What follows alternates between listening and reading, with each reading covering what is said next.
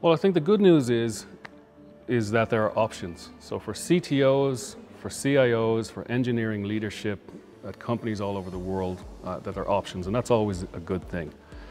The first and most obvious option of what a company can do to address the talent gap is to hire locally or continue to hire locally. So many companies will have a policy that is what they do, they hire locally.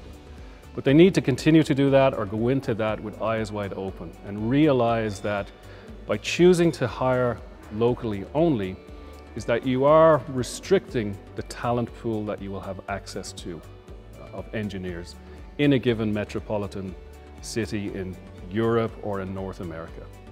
So that's one option.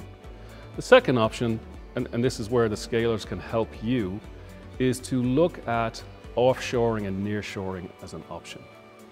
So the Scalers has deep expertise in India, in Romania, that we can leverage to deliver the highest quality engineering talent in those locations.